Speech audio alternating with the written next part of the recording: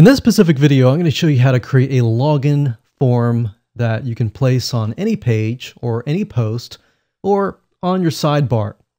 To do that, it's easy. First of all, I'm going to show you how to add it to a page or a post.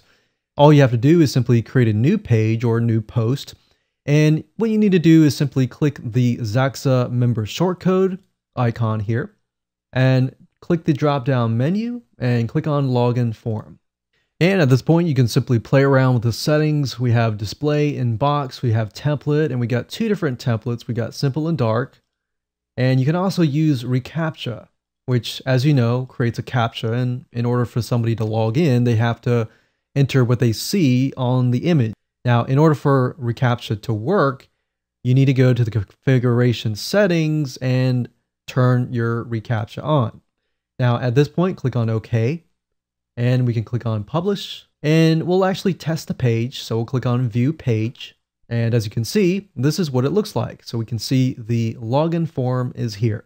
Now, if you want to add it to your sidebar, it's really easy to do.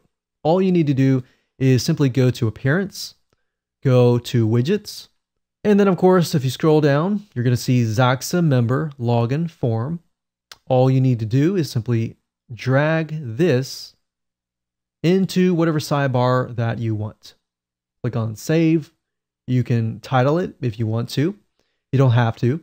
And we can go to the live site and take a look at what it looks like. And as you can see, the login shows up here. And that's it.